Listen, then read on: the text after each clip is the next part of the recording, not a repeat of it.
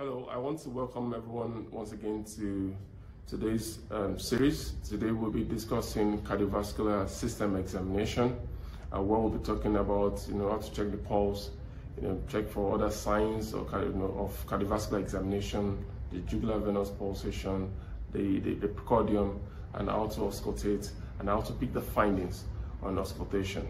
So I would like you to sit back and enjoy this video. Please remember to like, comment, and subscribe to my channel. Thank you. So the first thing to do is to clean your hands again and seek consent from the patient to proceed. Tell the patient what you'll be doing. Good afternoon, sir. Good afternoon. So I'm Dr. Idowu. I've been asked to examine your heart, and also I'll be checking your pulse as well and your neck. That's fine. Can go ahead. Can I proceed? Thank you so much. Do you have any discomfort, any pain anywhere? No. Okay. So the first thing I would just like to do is to start from the pulse. So look at the pulse of the patient and then check the pulse and pay attention. You can count for like 15 seconds and check for the rate. Okay. So this, after that you multiply by 4, whatever you get, to give you the estimated rate. But however, pay attention to the reading as well, whether it's regular or whether it's not. If they have an irregular pulse, it may suggest atrial fibrillation, or it could suggest ventricular ectopics, especially if it's irregular. Then other than that, it might also be regularly irregular, where it might suggest atrial flutter with a fixed block, for example. So it's important to know whether the heart rate is regular or not. And if the pulse rate is not regular, then you might also need to check the heart rate later. So at the heart rate, you can get the pulse rate and subtract it from the heart rate. If the value is more than 10, some people will say more than 12 or even 15. So if the value is more than 10 beats per minute, the difference between the heart rate and the pulse rate is more than 10, the pulse deficit more than 10 will suggest an atrial fibrillation. But if it's less than 10, it might suggest some ventricular ectopics. So after the rate, and you also check for the regularity or the rhythmicity, then you want to pay attention to the volume. Is it like a small volume pulse, which might be seen in conditions like aortic stenosis, or is it a large volume pulse, which can be seen in conditions like aortic regurgitation or high volume states like beriberi, anemia, venous malformation. Then after paying attention to the volume, you want to check for the synchronicity with the contractile radial pulse. So it's important not to back the patient. You do not do this because you'll be backing the patient. So what you need to do is to switch your hand using your left ear, then you feel the pulse on the other side as well. So if there is absence of the radial pulse on one side, it might suggest some vasculitis like Takayasu arteritis, or we have like a brachial artery stenosis or radial artery stenosis, or even at times if you have like an aortic dissection, the volume might be different. So you also want to check for your radiofemoral delay. So you ask patient to pull down a bit, then you check for the pulses. All right, so and see if there's any evidence of radiofemoral delay, which might suggest a coarctation of the aorta. Then a thickened arterial wall can also be checked for, especially in this part of the world where you want to see any evidence of long-standing hypertension. So what you do is that you put your 3 fingers on the radial pulse. After getting the pulse, the next thing is to occlude distally with your ring finger. So occlude distally, then you empty the pulse, you empty the artery. So try to empty and occlude proximally again, then you feel against the bone. So you're trying to feel the empty vessel and see whether the wall is thick or it's not as well. Then finally, especially if the pulse is large volume, you think it looks like a bounding large volume pulse, then you want to check whether the pulse is collapsing or not. So how do you do that? The first thing to ask the patient, do you have any pain in your shoulder? No. No. Then the next thing, you roll your hand on the under surface of the wrist, and you try to make sure it's still on the radial pulse, okay, while you still feel the large volume. And then you can put the other hand just close on the brachial artery, okay, the brachial artery is just medial to the tendon of biceps. Then you tell the patient, I'm going to lift your hand up, that's fine. Then, so you try to lift the hand up suddenly. And when you do this, you see that the volume that you feel in the radial pulse, it's going to collapse. So it becomes suddenly absent. And that's due to diastolic runoff because of the regurgitation. So the volume completely collapses and disappears. And by the time you bring it down, you can feel the pulse, bounding as well again. So that's how to check for the collapsing pulse. You might see that in aortic regurgitation or conditions like beriberi or even thyrotoxicosis. So after that, the next thing to do to check for the locomotor brachialis. So you want to check for that. So you want to shine your pen touch and see if there's any evidence of a visible tortuous pulsatile brachial artery, which I can't appreciate here. Okay, so it's not obvious here. You may also want to check on the other side, which is not, obvious as well. So bend, the elbow a bit and you check for that. Then you tell the examiner at this point that you like to check the blood pressure. So in the context of the exam, they might just tell you to skip that and move on. But this must be mentioned to the examiner. And then the next thing to do is to go to the neck. So it's important to know the pattern from the pulse to the elbows to the arms, then the neck. So what are you checking in? You're trying to check for the raised jugular venous pulsation. So the JVP is what you're checking for around here, and then you want to see whether it's raised or not. So the first thing to look at is that can you see any visible pulsation? So the visible pulsation can be two things. It can be the carotids, which is usually monophasic, so you just see one pulsation, but it can be biphasic, which might be the vein. So that's the jugular vein. So the jugular vein venous pulsation, you see it can be biphasic or multiphasic. So you see it coming up twice. But if it's a monophasic carotids, usually closed somewhere here around the angle of the jaw, you see it's as monophasic. For you to check the jugular venous pulsation, so you ask the patient to turn the neck to the other side, then you shine the light, shine the light to look at the veins or maybe the pulsation in the neck. So obviously there are no visible pulsations here, but there are two possibilities. It could be a carotid pulsation or a venous pulsation. So if it's a carotid pulsation, it won't be palpable. It will be very palpable because it's an artery. But if it's a venous pulsation, because it's a vein, it will collapse, so it won't be palpable. So that's one of the differences. Then for carotid pulsation, while you shine a light almost at the right angle to the neck, you find that for carotid pulsation, it's usually monophasic, just once, it goes up once. For jugular venous pulsation, it can be multiphasic or biphasic, twice. Then another thing you can do is to do a hepatojugular reflux. You ask the patient, do you have any pain in your tummy, sir? No. Okay, so can you turn your head to that side? Okay, so you press the abdomen gently, and while doing that, you check for whether the veins become filled up, and it could go as high as the angle just behind the ears or around the tragus here. So it's very important to look at for the evidence of the vein, usually between the two heads of sternocleidomastoid, so to see if there's any raised jugular venous pulsation. So internal jugular vein is usually the best, but difficult to appreciate. So at times people might want to use the external jugular vein as well. So obviously I can't see any distended neck veins at this point. So I'm going to press your tummy gently. All right, that's fine. They can press for about 5-10 seconds and see whether the veins will come up.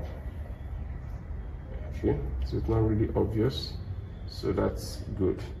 Other things we can do to differentiate between a carotid pulsation or jugular venous pulsation is to ask the patient to take a deep breath in and out. So the person takes a deep breath in and out. For a jugular venous pulsation, you find that it kind of disappears because there's increased venous return back to the heart on inspiration. So the pulsation goes down. It doesn't change in carotid pulsation. Then also changing position, you can ask him to sit up. So the jugular venous pulsation, when sitting up, it empties because of postural change. So it disappears relative to a carotid pulsation, which remains persistent even despite position change. So that's the next thing is to inspect the precordium. So precordium is the area of the chest wall overlying the anterior chest wall overlying the heart. So you want to pay attention for any scars, a midline sternotomy scar. So if you have a midline sternotomy scar, there might also be 2 drain scars just beneath it. So that might suggest maybe a heart transplant, or it could be a case of valve replacement, or it could be a case of a pericardial surgery, or even at times a thymectomy, but that will be very small in the midline. Then at the same time, they can also have a scar here in the left infraclavicular fossa, which might suggest perhaps be a pacemaker placement, or could suggest a cardiac resynchronization therapy device. So it's important to pay attention to these areas. Then at times, if there's mitral valve repair, you could also see some scars around there, or even at times on the right. So next is to look over the precordium, and while doing that, you're trying to see the area of maximal cardiac impulse. Area of maximal cardiac impulse. So I'm trying to look for that. You may even want to shine your pen touch to appreciate that. Okay. So so at the same time, you're also trying to see whether the precordium is hyperactive or just normal active. Hyperactive in the sense that you see evidence of the the chest wall moving up on due to the increased activity of the left ventricle. So it seems normal here. I can't really see any activity, so the precordium looks normal active. Then the next thing is to locate the apex beat, which is the outermost lateralmost area of maximal cardiac impulse. So try to put my 3-4 fingers there, just beneath the nipple. If it's a female, you might need to ask the patient to reflect the breast, or if the patient, you seek the consent of patients, might just reflect the breast. Then check for it in the intercostal spaces just beneath the breast. So if it's difficult to find, you may want to turn the patient to the left side, and that brings the heart very close to the fingers. Okay. All right. So I can feel it now. So somewhere here. All right. So you leave a finger there. So that's the area that's actually, that's the area of the apex beats pushing my finger the most. So you now count from the second intercostal space. So the second intercostal space is from the ridge.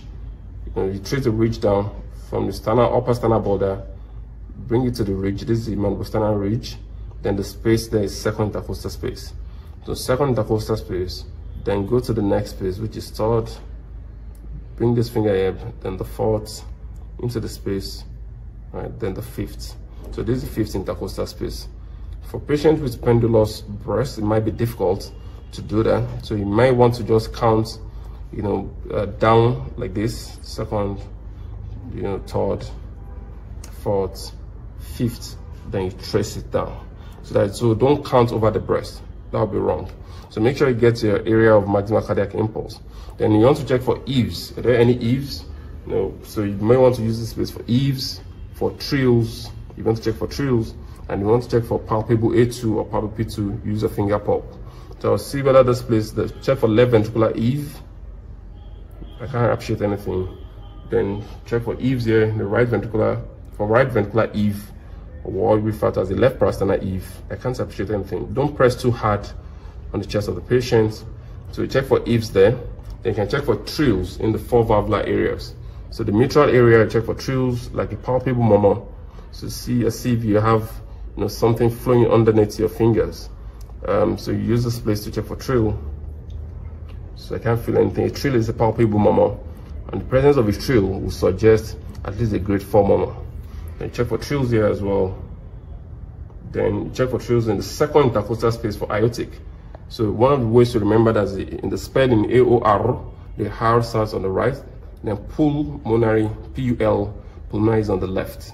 The L there as the third letter. So the aortic intercostal space, you can check it like this. Make sure this place is on the second intercostal space somewhere. Some people will also do it like this. So whichever is comfortable for you. Then the pulmonary intercostal space, make sure that you have the part of your hand there. Or you may want to do it like this. So you check for trills in all the 4 valvular areas: the mitral, the tricuspid, the aortic, and the pulmonary. Then finally check for a palpable A2 or a palpable P2. So you put your fingers there in the second intercostal space to feel something that looks like a pulse, pushing your hand. So is there any palpable A2? I can't feel anything here. Then the palpable between the intercostal space. All right, so that's not there as well. Then you now want to listen with your stethoscope. So you want to listen in the 4 valvular areas with your diaphragm, then you now listen to your bell as well. So the bell of the stethoscope is usually used to pick low pitch sounds, and diaphragm used to pick high pitch sounds. So make sure your stethoscope is directed forward. So while inserting to your ears, then you confirm, put it over the area that you felt your apex beat. Check for any additional heart sound aside the S1, S2. A third heart sound may actually suggest rapid ventricular filling, and you might see heart failure or mitral regurgitation. And a fourth heart sound suggests an atrial systole against a non-compliant ventricle, which might suggest a left ventricular hypertrophy or hypertensive heart disease, or case of hypertrophic cardiomyopathy as well, or aortic stenosis.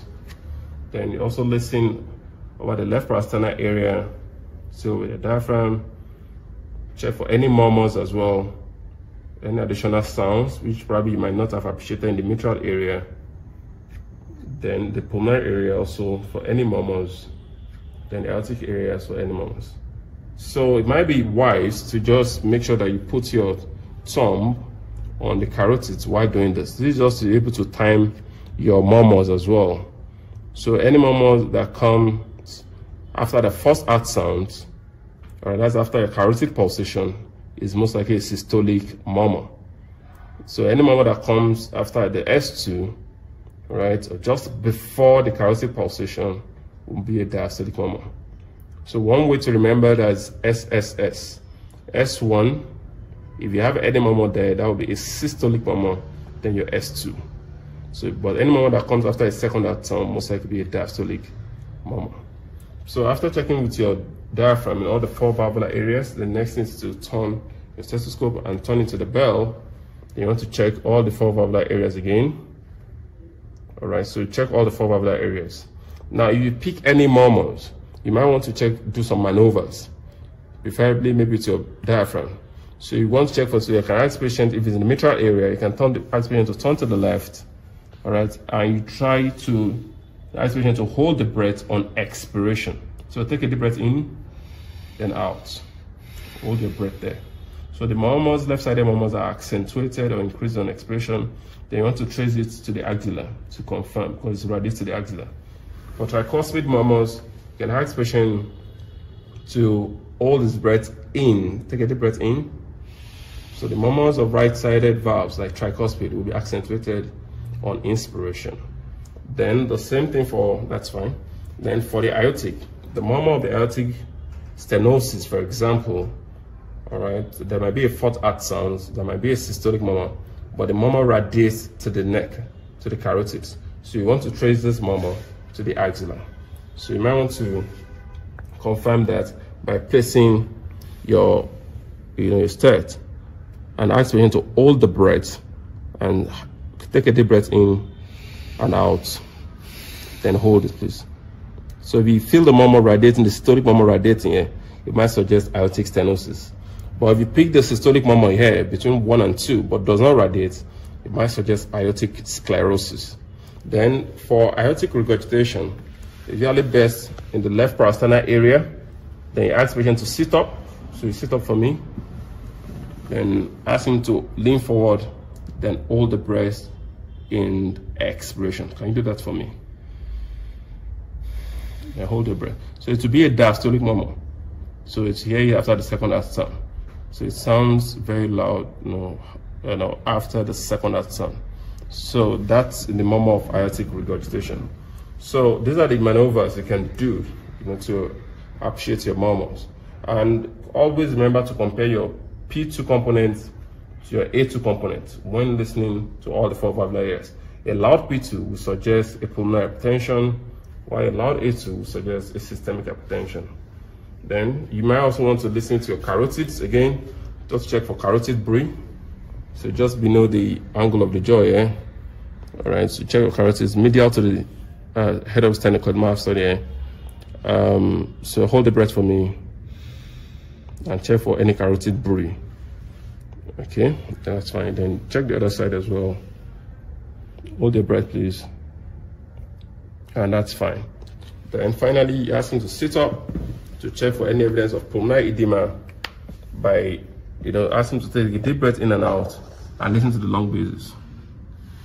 Very good. Check for any fine crackles, especially inspiratory crackles at the base of the lungs.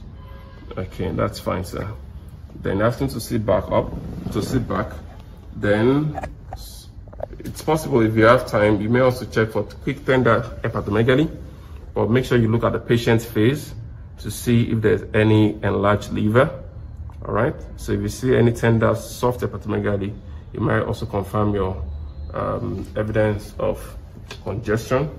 Then finally, look at the feet of the bed, check for your pedal edema. It can also suggest features of right ventricular failure, just like the hepatomegaly and the raised JVP. So you press over the medial malleolus, looking at the patient's face, and you press for about 10 seconds. Then you rub your fingers over it and see if there's any pitting. So if there's none, then you thank your patient, you clean your hands, then you tell your patient to put on his clothes back. Thank you so much, sir. That's the end of the examination.